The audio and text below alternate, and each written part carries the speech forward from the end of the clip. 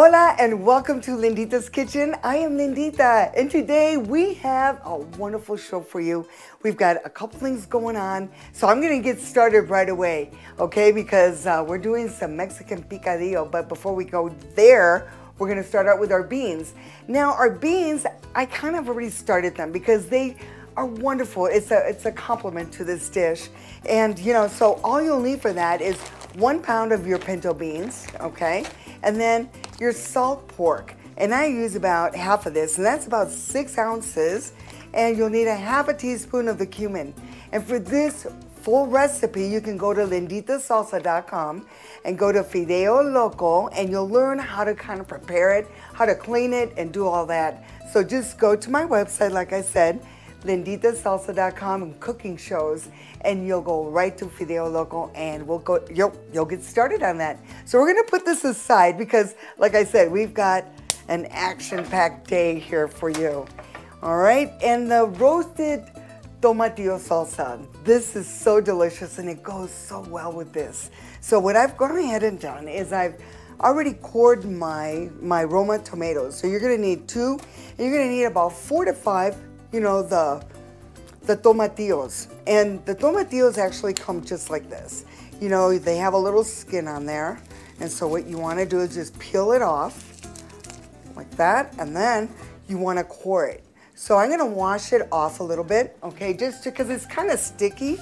And that's all you need to do. I'm going to wipe this down a little bit. Okay. And then you want to just core out the center.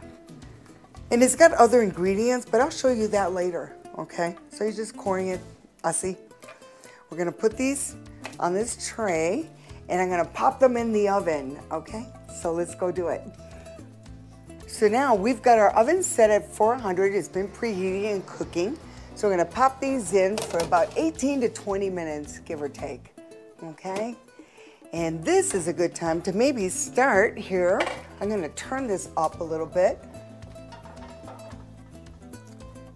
Get it nice and warm, and let's check on our beans real quick to see how they're doing. And they have been cooking for about an hour and a half. As you can see, the pork is in there. We're gonna add our 2 cloves. Oh yeah, and you always want to keep a little bit of water on the side because you don't want your beans to get dry, okay? All right. So now for our meat, it's been warming up a little bit. We've got 1 pound of the ground beef. And you know, this is a good time, just go ahead and just break it up a little bit. We'll get that going.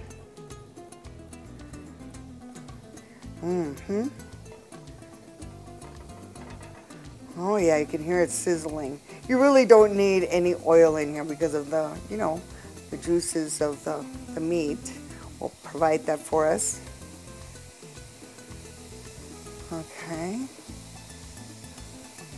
Okay, just go at it. We'll break it up.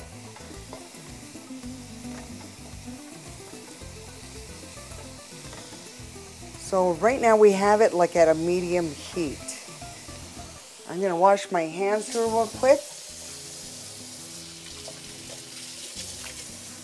And we'll go ahead and cover it up. And we'll let it just cook up a little bit, and we'll get our vegetables cooking here, cutting and cooking. Okay, as you saw, we have our beans already cooking. They're on a low simmer right now. I threw in my cloves. They're gonna get nice and juicy and soft. And my meat, it is browning, and I did turn it down while I'm doing this next step. And of course, this is what you're gonna need for this recipe. You need 1 potato, some onion, carrot, and tomatoes. So let's get chopping here. So you're gonna need 1 whole.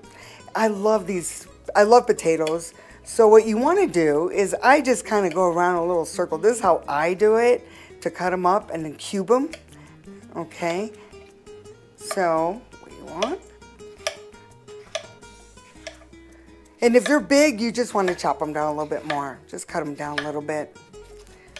So that's what you, okay, like this one right here, you want to just cube it up a little bit more. And if you want them really small, that's totally up to you. Because you know what, this is also your recipe. You know, I always say on my shows, you know, make it your own. Have fun with it. You know, so if you like them big, yeah, leave them that way. And if you want them a little smaller, cut them up. Just dice them up. Okay, so una papa, one potato is what you're gonna need. And then I'm gonna just go ahead and just toss this in my bowl here. Get them out of the way. And then we're gonna start out with our onion. Now you'll need about 1/4 cup. So easy peasy, not too bad. I know we all have different ways of cutting our onions, but I'm comfortable with this. And this is a bigger dice. You don't really need that much. So it's gonna be like 2 right there. That's all you need for this. Cut them up a little bit more. Voila. Because all this is going to go together here in a few. All right, and then let's just put our onion over here. These always have a tendency to like jump out at you. Jumping onions. Okay, and then we've got 1 carrot. Now you can go ahead and do the same thing. You can cut it in half, or you can just dice it up. And what I did is I just washed them really good. Okay, my mother used to say, use the whole thing, don't take all the nutrients out. I don't know, but you know, you learn from your mother, right? And what I've done to kind of make it look cute too is I'll quarter them or just have them, you know. And the potatoes and the carrots will cook around the same time. So, you know, and this is color and it's got flavor. Ay, ay, ay. I'll start singing La Bamba here in a little bit. No, I won't. I won't put you through that. Okay, you don't want that end. So we're going to go ahead and toss these in. And then our Roma tomatoes. You're going to need 2. 2. You can take off the little head if you want. And again, just once. Want them nicely diced. And just do the bottom here. And you know, if you have like your garden tomatoes, go ahead and use those. You know, I'm using this for this recipe, and it's fun. They're real juicy. And la cabecita, like you can core it or you just cut it right off. Well, that knife is sharp. I better be careful here. You know what can happen.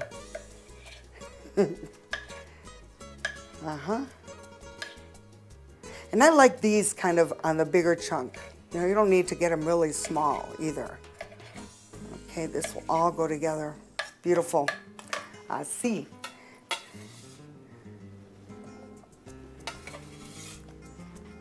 Oh, one got away there.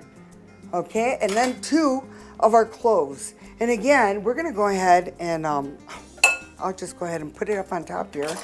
2 cloves. You can mince these, you know, finely chop. Totally your call. And like I always say on my shows, when I have cloves, I always use my molcajete.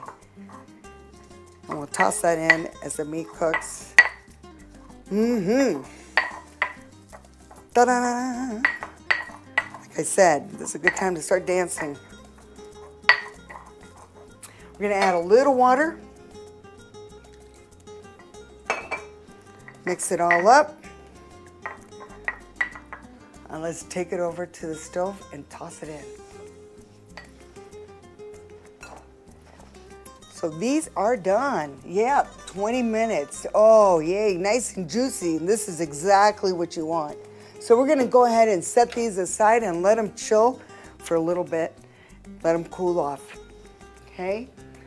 And then here are beans. Of course, they've been going to town here. I threw in my cloves. They are ready to turn off. It's been about 20 minutes, so total time is about 2 hours, okay? And then again, your cloves, what they'll do is you can mash them up a little bit and just move them around. Everything is done. Perfect. Okay, we're gonna move it right over. I know this is a lot, but you know, it's gonna be fun. I'm gonna turn this up a little bit because I turned it down. Take the lid off. You don't need to remove the juice at all. So the meat is pretty much done. I'll just cook it up a little bit more. I was covered, so yeah. Want to keep the juices flowing. Oh yeah, let me turn off my oven here because it's all done. Okay, so this is cooking. What we want to do is go ahead and add our spices. So I've got a half a teaspoon of the oregano. Want to sprinkle in.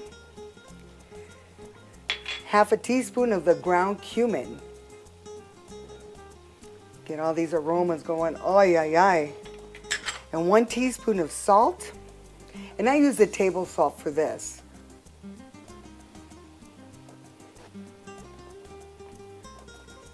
And I'm going to go ahead and just use my black pepper. And I love pepper, so I'm going to go for it, right?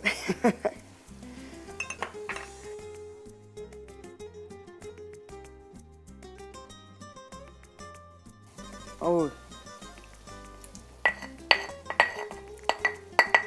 Yep.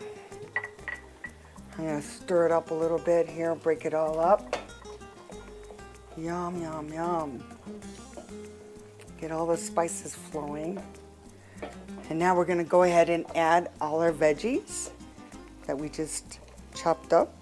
Potatoes, carrots, and tomatoes.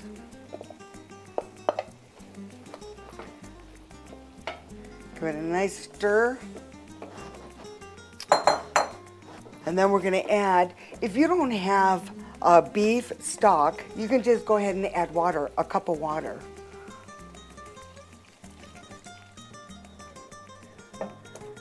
And bring it to a medium heat for right now. Nice. Okay. And we're going to put a cover on it. Yay. Yum, yum. Now, let's get started on Chavelita's rice. And of course, this is going to cook for about 20-25 minutes. You'll be able to taste it. You know, it's different also. Let me just give you a pointer because I have gas. So if you have electric, the time is going to vary. So you'll know. So let's just say 25 minutes. We'll give it. So our timer just went off. And this is what it's supposed to look like after 25 minutes. But, you know, your range, it may be longer, you know. So it just depends if you have gas or electric. All right, so I'm going to go ahead and just cover it up. I've already turned it down. I'm going to cover it up and I'm going to just transport it over here because I'm going to get ready for my rice, Chavelitas. Okay, we'll just let it just chill out. Now, we're going to come over here. We're going to start our rice. So I'm going to just bring up the heat a little bit. Yeah, nice. We're going to add 1 tablespoon of, you can use a canola oil or olive. And I'm using the olive oil. So we'll get that nice and warm. And everybody's got their own little recipe. Nothing is, you know what I mean? You play with it. I have my own, my Chavelita has, my mom. And this is a traditional rice recipe, Spanish rice. So you're going to need 1 cup of the long grain rice. Long grain. So you're going to sprinkle it in. I know we have different variations of, you know, rice. So of making it, recipes. So what you want to do is just get everything coated up nice. I'm going to turn it up a little bit more. Yeah, we'll get this going. And we're going to brown it up. You'll see what I'm talking about. You don't want to burn it, so you got to keep stirring it up a little bit. As you can see, you got to keep moving it around. You want it where it's not, you don't want to burn it, that's for sure, but this is a good time to add the onion to it as well. And I used, it's about it's a half a cup of onion. And I used that half onion, you know, that I used on my other recipe. So I went ahead and just diced it up. So we want to get our rice in there and just kind of golden brown. And this recipe, like I said, is my sister, Chavelita, Maria Isabel. Yep. We all have our own little versions of different types of rice, and this is my sister's, and it's delicious as well. Can never go wrong. You hear 'em popping? Yeah, that means it's cooking. It's at the right temperature. And like I said, it's a medium dice. Here we go. So, all right, now we're gonna go ahead and add our water. Now the water, you need to have real warm water for this recipe, okay? And you know, it's hot. So you have to also be careful when you put it in because it will bubble up.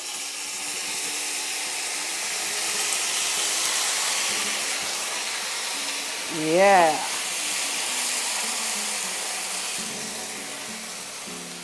We're going to need about 3 cups of water. I'm going to set some aside for right now. And then we're going to go ahead and add our spices. So we're going to add a half a teaspoon of the cumin, the ground cumin. And then a teaspoon of the garlic powder.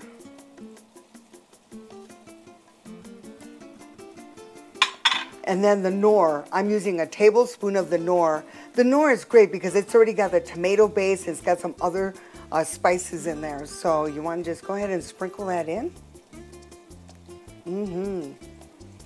We'll give it a stir here.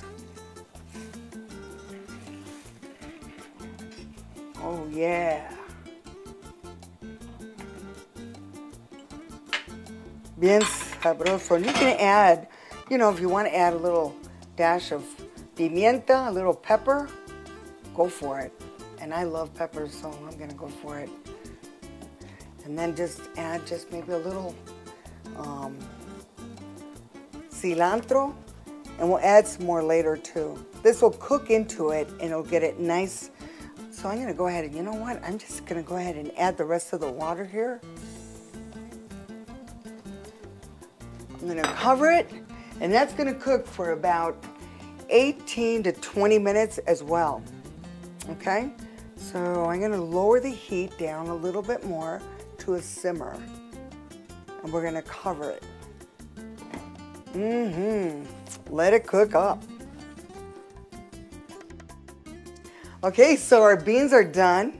Our picadillo is done. Our rice is almost done, and this is the last part of it. This is the roasted tomatillo salsa. Like I said, we had everything in the oven, and it's nice and cooked. It's kind of like room temperature right now. So what we want to do is go ahead and, we know we're going to go ahead and toss it into our blender. And you want all the juices as well. You don't have to do anything else. Yeah. Get all of it in there.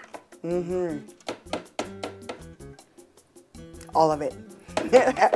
Okay, then we're going to use 1 clove, and of course everything's going to get in there, but I like to kind of cut it up a little bit, just a little, it's no big deal.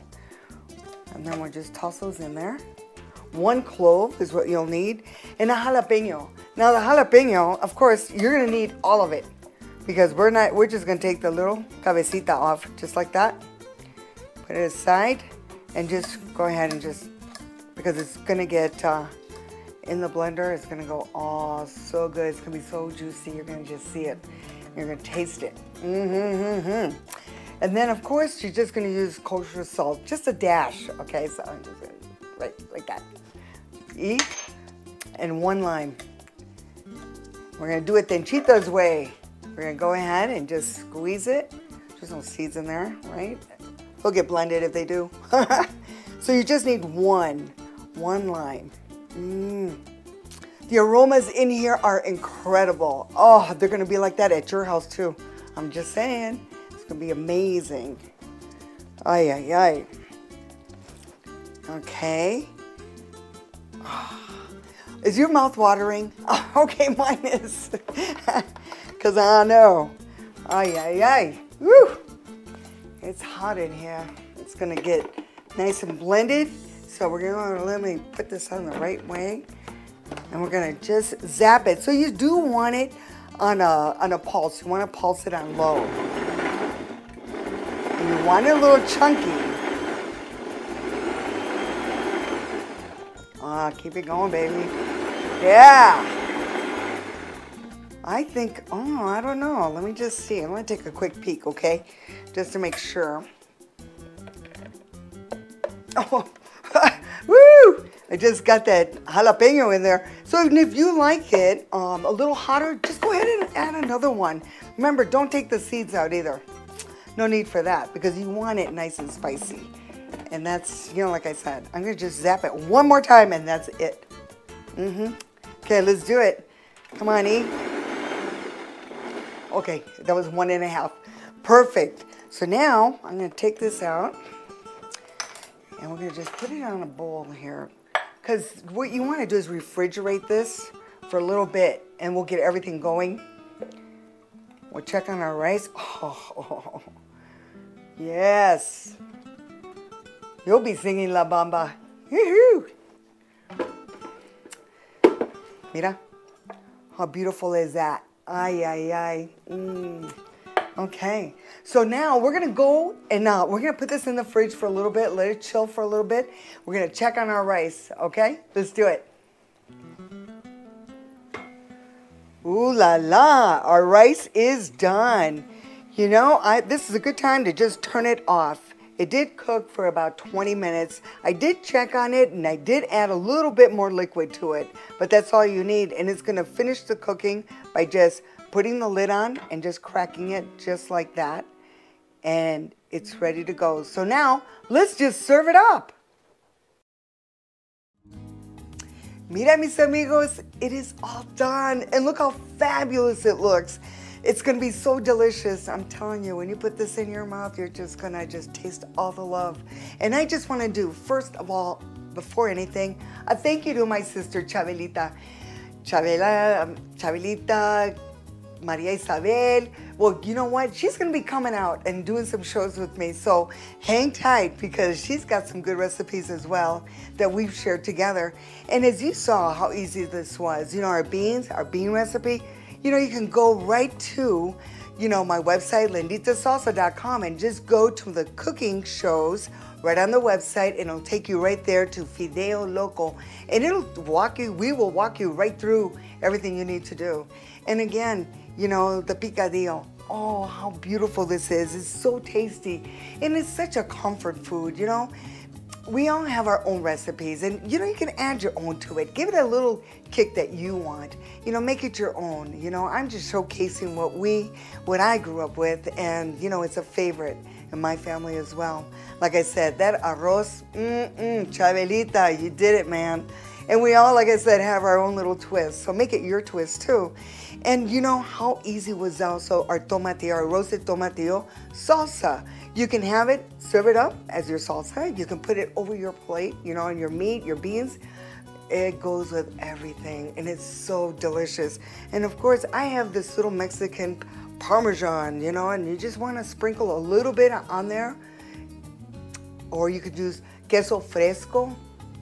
It's totally up to you what you have in the fridge. So, look how easy this was. It just takes a little time and just putting in a little bit of your heart and soul to it. And you know what? Everybody's gonna taste the love once you make these. And again, you can go to our website to get all our recipes to linditasalsa.com. And I wanna do a little shout out to my friends that are really helping me out here stay in shape. Basma Fitness, Dance Fitness, you got me going here. I'm feeling it. And, of course, Nick's Garden Center. Thank you. And they're there all year round. And they just provide the best for all of us. So you need to stop in there and check them out, too. And so I just want to say to all my friends, thank you for writing in as well and sharing my recipes. This is what makes it all so special, no? And I love cooking for you. So until next time, mis amigos, you enjoy y salud.